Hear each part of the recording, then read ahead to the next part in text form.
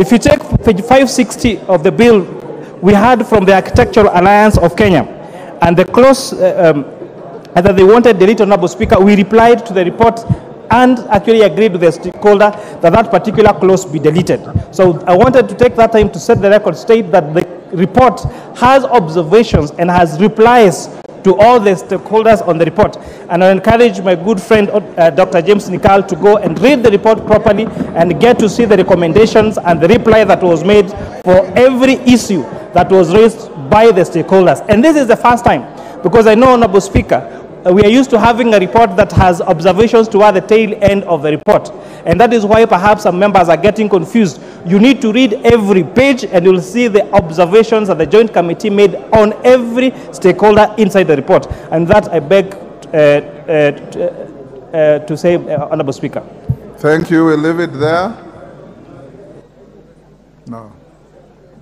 He hasn't said anything worth replying. We now go to the next order, order number 11. Order number 11, Committee of the Whole House. Order, honorable members, will you be upstanding?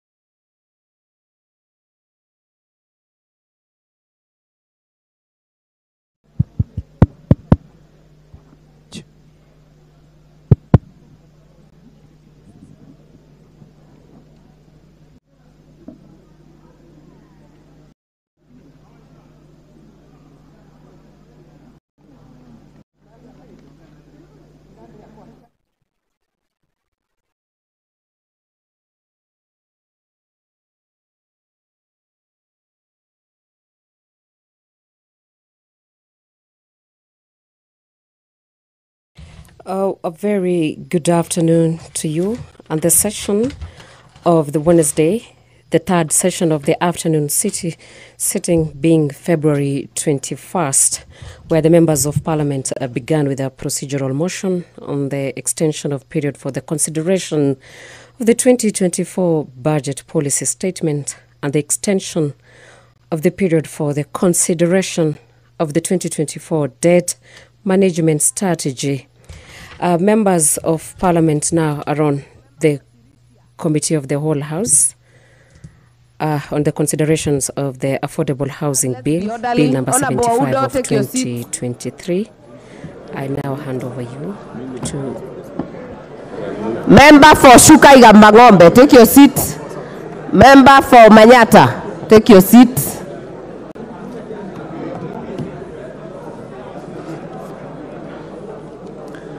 Order, members. Honorable Abdikadir, take your seat.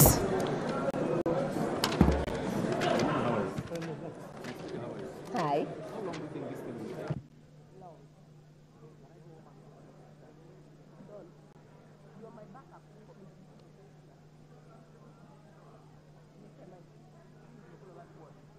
Shut up. Order, members. Member for Ndia, take your seat. Honorable Kerema, take your seat. Honorable Mokonji, take your seat. Order, members. Before we go to Committee of the Whole, allow me to recognize Catholic University of Eastern Africa students in Langata constituency, Nairobi County. Join me in welcoming them to observe the proceedings of the House.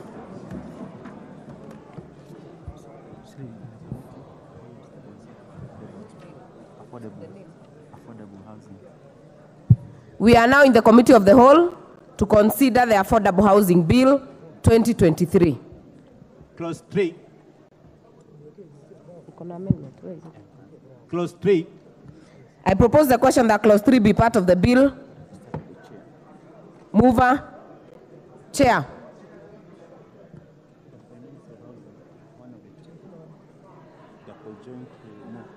I know this is co-sponsored by Chair Housing and Chair Finance. Who is moving the amendment? Honorable Speaker, Honorable Chair, I beg to move that Clause 3 of the bill be amended as per the order paper, that in paragraph A, we insert the words "and to reasonable standards of sanitation," and then the end of paragraph B, in paragraph B, by inserting the words "and institutional housing" at the end of the paragraph, and C, in paragraph C, by inserting the words "and institutional housing" at the end of the paragraph. Honorable Speaker, this amendment is to provide to include institutional housing as part of the affordable housing scheme. With that, I beg to move, Honorable Speaker. I therefore propose the question that Clause 3 be amended as proposed by the Chair Finance. I now put the question that Clause 3 be amended as proposed by the Chair Finance Committee. Will as many as are of that opinion say aye? Aye. Will as many as are of a contrary opinion say nay? The ayes have it.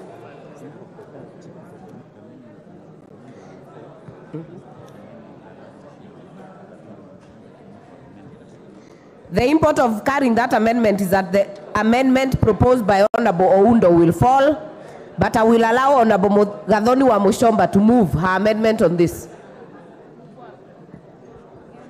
If she's not in the House, it is dropped. Therefore, I will put a global question that the Clause 3 as amended be part of the bill. Will as many as are of that opinion say aye? Aye. Will as many as are of a contrary opinion say nay? The ayes have it. Clause 4.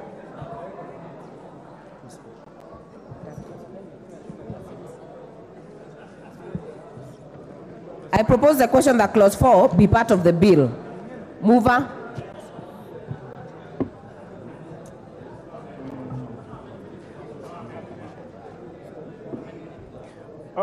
Honorable Chair, there is no amendment on.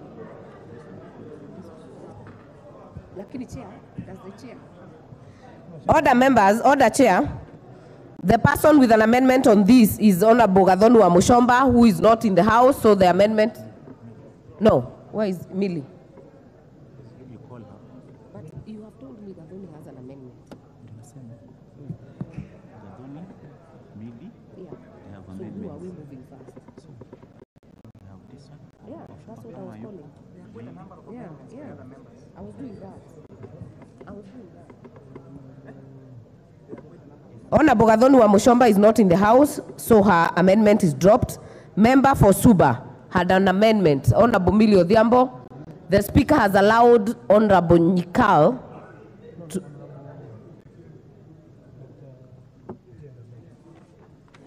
Honorable Otiende Amolo to move for Honorable Millie Odhiambo. Thank you, Chair. On behalf of Honorable Millie Odhiambo, the proposal in respect of Clause 4 is to delete Clause 4 in its entirety, with the result that there will be no levy imposed. I so move. Therefore, I propose the question that Clause 4 be amended as proposed by Honorable Millie Odhiambo. I now put the question that Clause 4 be amended as proposed by Honorable Millie Odhiambo. Will as many as are of that opinion say aye? Will as many as are of a contrary opinion say nay? Nay. The nays have it. So the import of that, the amendment by Jambo falls. Member for Finyola falls. Then we have one by Nikal. The import of that is that the amendment by member for Funyula falls. Then we'll have the amendment by the member for Seme, Honorable Nikal. Move your amendment.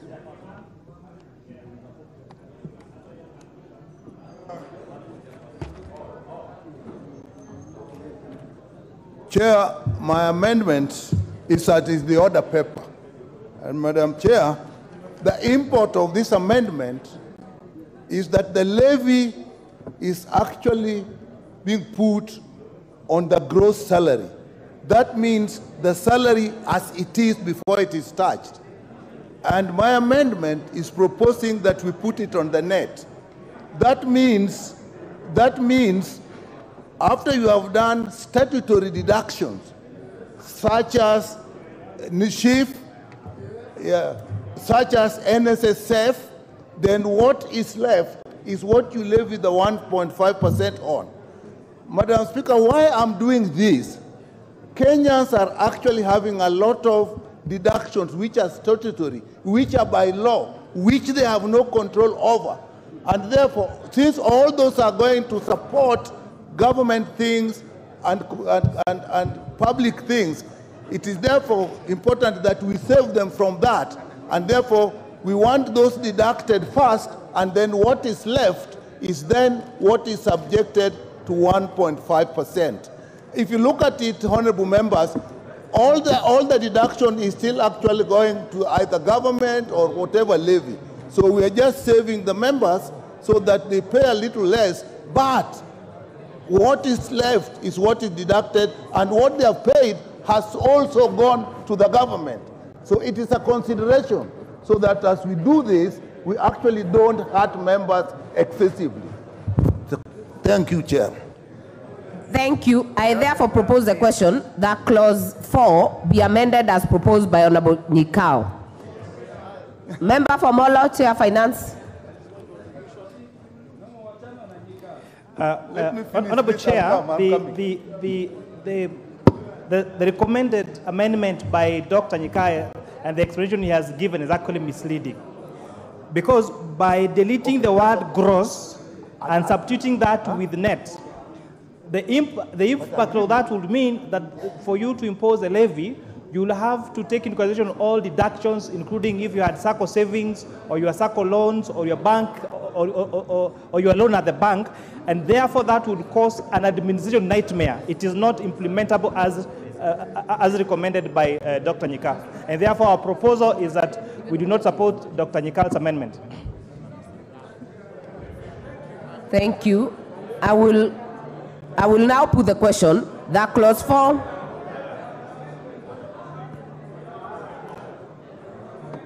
I will indulge a few members. Honorable Oluoch of Mathare.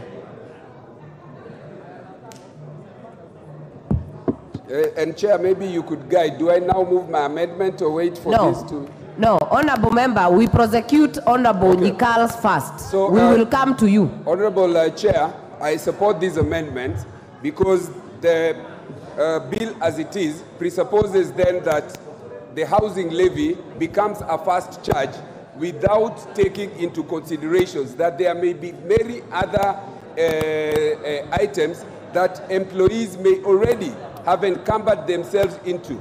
There is no justification why you would put in a hierarchy the housing levy to be a fast charge above other items that an employee has already been encumbered with.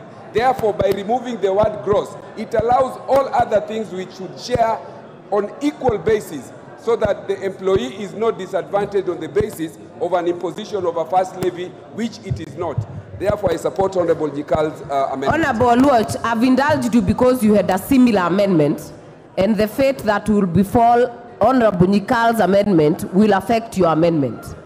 That also for Honorable Clive and Honorable Ariko. Before then, I will give Honorable CNN. If you're intending to speak to this, you'll put intervention per clause. Yes, Honorable Chair. CNN. Yes, Chair. I rise to support this amendment, Chair. Madam Chair, if you have compared the pay slips of Kenyans who are actually working today, majority of them, if we impose levy based on gross salary, Madam Chair, majority of them have gone to negative territory. That's why I am supporting this amendment, Chair. Thank and you. It will be good for Kenya. Thank you. Member for Cases.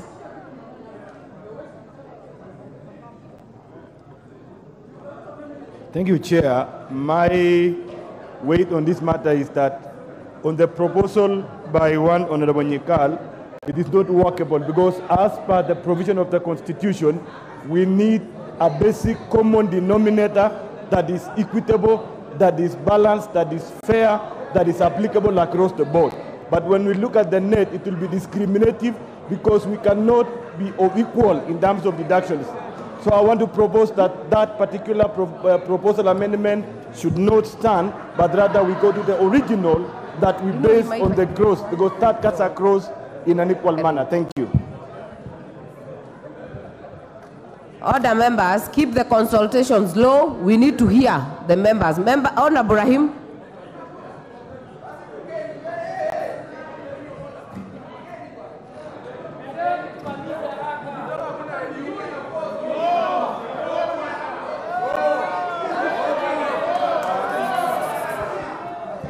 See you.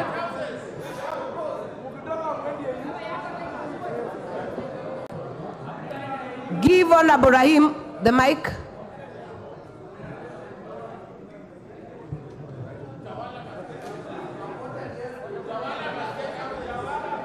Members, be patient.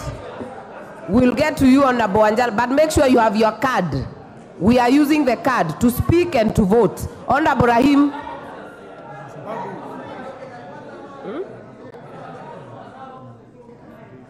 Thank you, Madam Speaker.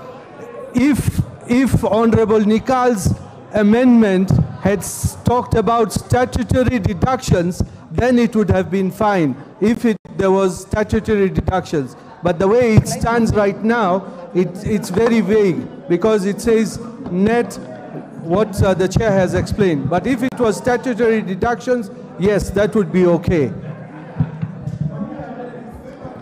Honorable Makali Mulu.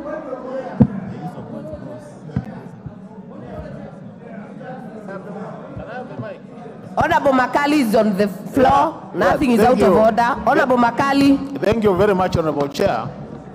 Honorable Chair, I think the issue being raised by the Chair of the Finance Committee is the issue of administrative nature, where you're saying deducting the money might be tricky. What I would propose, Honorable Chair, what Honorable Nyikal is saying makes a lot of sense. Deductions should only be after the statutory deductions. That is payee, NHIF, and possibly those who have NSSF. So what I would be proposing, Honorable Chair, is how if the Chair of Finance could make an amendment so that we isolate those three, but then make sure it's not after the circle deductions and all those others. Because Kenyans need disposable income, Honorable Chair, for this economy to grow. In a situation where you squeeze all the disposable income, you will never grow this economy, and what you want to achieve as a country, you'll never achieve it. I'm speaking as an expert in this area. So I wish the Chair could make an amendment so that we only deduct after those net deductions. I submit, Honorable Chair. What is out of order, Honorable Junet? Yeah, thank you very much for giving a chair. I want to urge our members on this side to drop all the amendments because it's not making any improvement in the House, and we allow the Kenya Kwanza people to do the amendments as they wish and pass the bill. Sasa nyinyi mnaambiwa mtoka nje, muendeni nyumbani.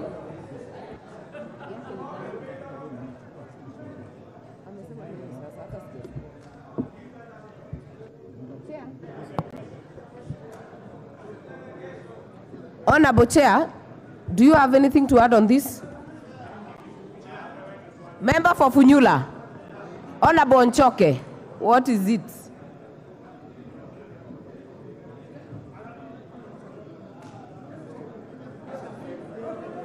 Chair. You have the mic now, Honorable Nchoke. Yeah, can you give me a mic? Honorable Chair, we can cure the chairman's fears by defining what net means. Because if we leave it gross, it's punitive, it's prohibitive. Kenyans are already suffering. So we can define that and remove the fears that the chairman has. Thank you.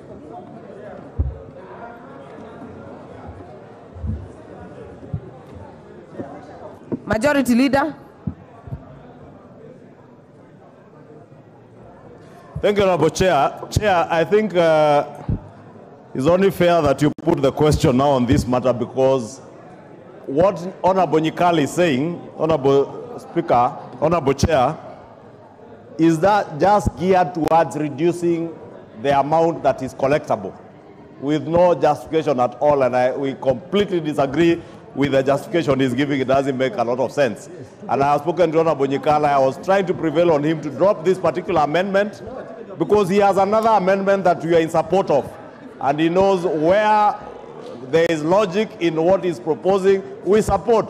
But where you want to reduce the amount collectible, we do not support. Honorable Nyikal, I want to prevail on you to drop this particular amendment so that we support your other amendments that are logical and are making a lot of sense to many of us. Honorable members.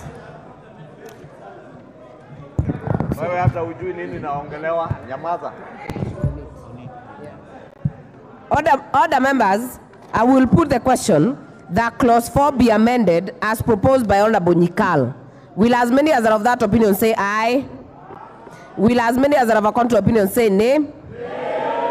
The nays have it. We have one more. The import of that amendment is that the amendment by Honorable Ariko falls, the amendment by Honorable Anthony Oluoch falls, but we will give Honorable Clive Ombane to move the amendment. Thank you, Madam Chair. My amendment is as it appears